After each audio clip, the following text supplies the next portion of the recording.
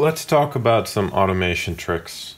Personally, I don't really record fader rides that much. I mean, I hardly ever do it. What I prefer to do is just sort of neatly raise a certain bit in volume or lower another bit. It's a bit tricky to make that sort of that line flow in an elegant manner. I'll show you what I mean. If you, for instance, want to raise this bit, you would need to select it and then you can drag it up.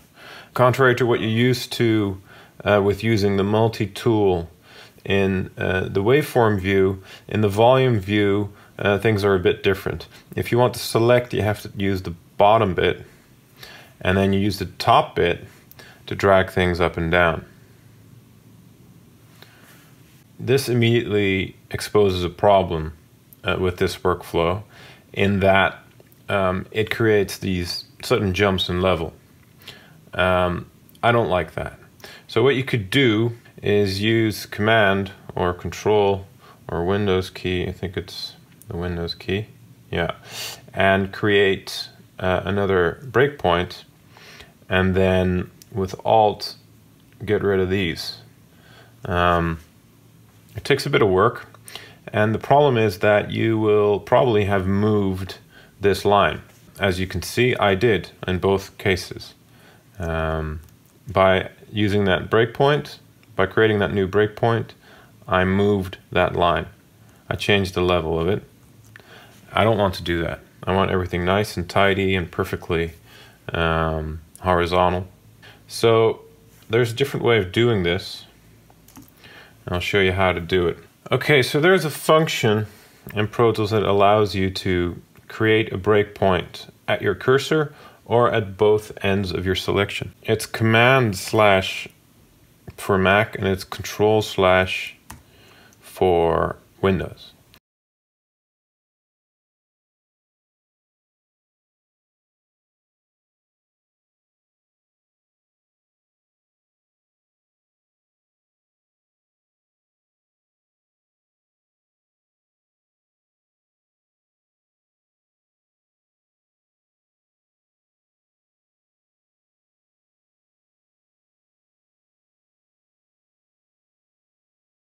As you can see, there's been a breakpoint created here. So that's always handy because it won't change the level of doing this. Like, see, I already changed the level there. That's not very accurate. What you can also do with it is make a selection and then make 2 breakpoints. Now, here's where it gets a bit interesting. Say those are the in and out points of the automation move you want to make, and you want to create a fade in, a horizontal line, and a fade out. How do you do this? Well, once you've made these 2 breakpoints, by making a selection and using Control or Command/, you make a smaller selection,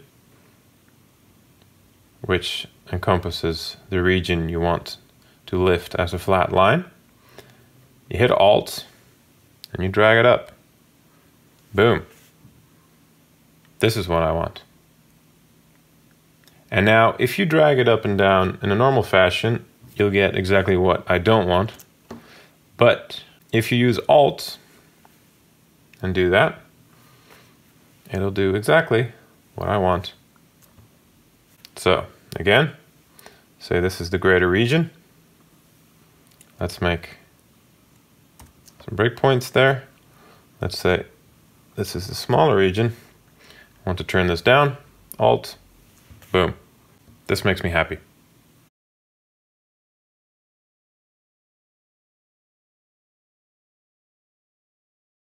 And don't think this only works when you're using touch. Of course it doesn't. You can apply this even if you're using a mouse. It is just a generally handy Pro Tools automation tip. All right, see you for the next DTouch tips and tricks. And this time, not exclusive to DTouch at all. Okay, see you later. If you like this video and want to see more of them, please subscribe below. If you have any specific questions you need answers to, please follow the link in the description to learn more about Studio One-on-One online teaching sessions.